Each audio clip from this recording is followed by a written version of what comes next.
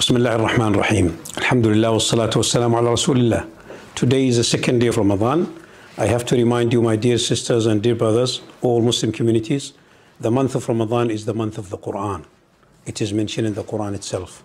Let me show you something. You know what that is? This is the board when our grandfathers, how they memorized the Quran.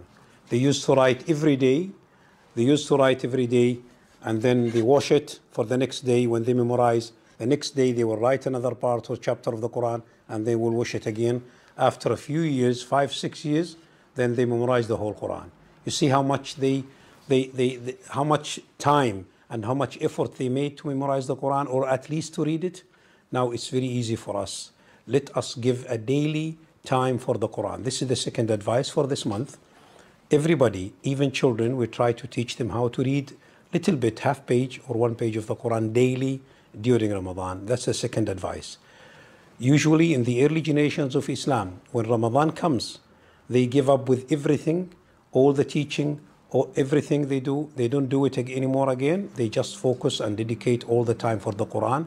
Let's try to do this at home, even half an hour a day with our children together, and that will become habit. Then we are so familiar with the book of Allah, we can memorize some of it, we can at least read it. This is the second. Thank you very much.